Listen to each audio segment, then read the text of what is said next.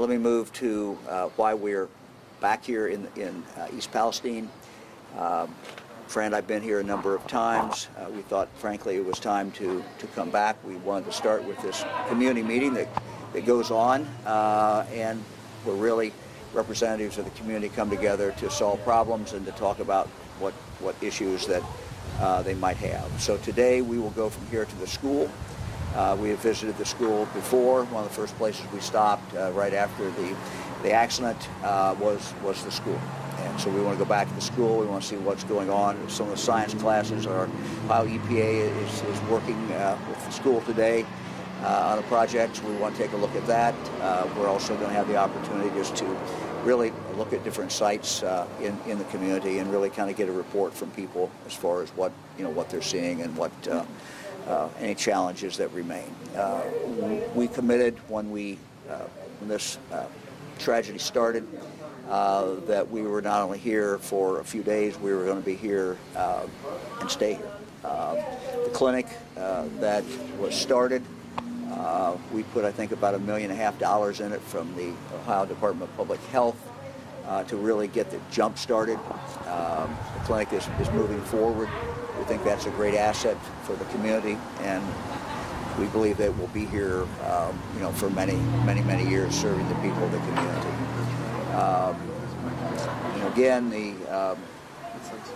announcement we have in regard to the trucks for the village, we're putting $150,000 into that.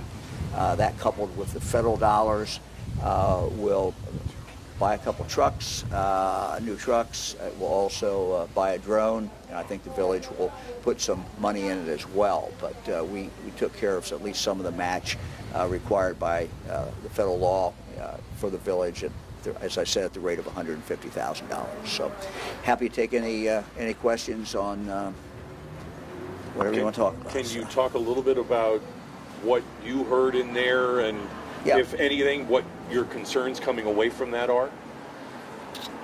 Well, as you know, this is a group that has met for some time. They meet regularly. They're meeting weekly, and now it's bi-weekly.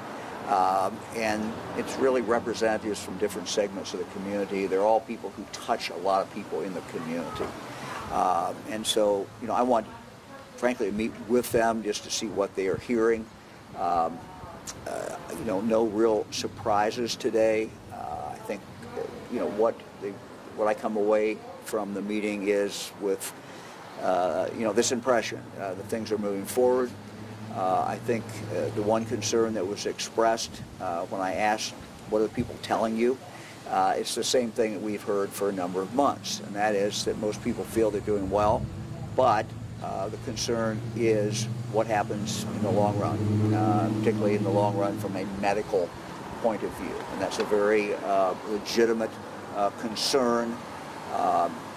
We fully understand that, and what we can do is, as these studies are going on, these studies need to be based not only on what scientists want, but they also need to be based on what people in the community want.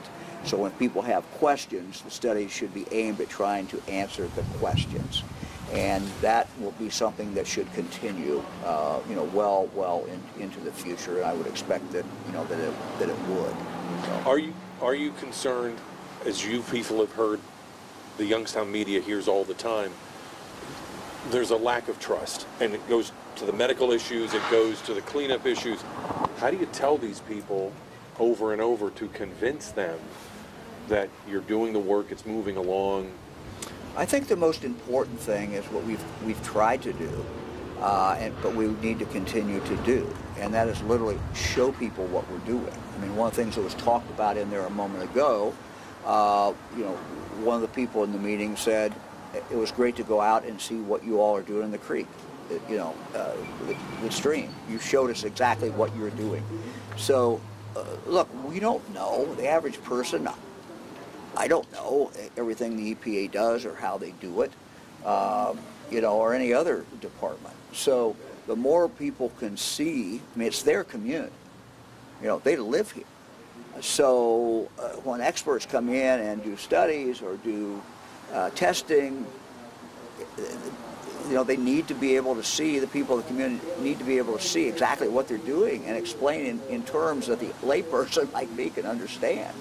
And so the more we can do that, the more the agencies and departments that can do that, the better it is. And so transparency is the key. Nothing hidden, everything open. Will people continue to have doubts? Will they have concerns? Sure. They're going, this is human nature, and our job is to be as transparent as we can, show them what we're doing, and if there are questions, try to answer those questions and to be available to answer the questions. Look, this community suffered huge trauma. Very few villages in the state of Ohio ever suffered trauma like the people here have. So, this is going to take a long time to completely heal. But, the good news from the meeting we had and the conversations I've had is that, people are going about their lives, and things are moving forward, and that's what's that's obviously what we want for this community and the people who live in East Palestine. With the long-term health concerns, is a public health emergency still something that you're advocating for? Look, how we label things I don't think is as important as what we do. And so, we constantly are looking at what we're doing, and we're listening to what people are saying and trying to react and give them what they want. And so we're going to continue to do that. Whatever we want to label this, I think the key is that dialogue and that conversation just continuing. Anybody else? With all of the numbers being given to assure residents that their numbers are coming back to safety, if they're not listening to the numbers, how do you still assure people signs aside that they are safe living in their community? I think we continue to give them the numbers. We continue to try to explain the numbers. But some of this just takes time. I mean, trauma, if you lived here, you were traumatized in some way. And trauma, we know, it just takes time. And so we can only do so much as far as provide information, but we have to continue to do that. And we can't just walk away. We have to continue to do that, and we're going to continue to do that.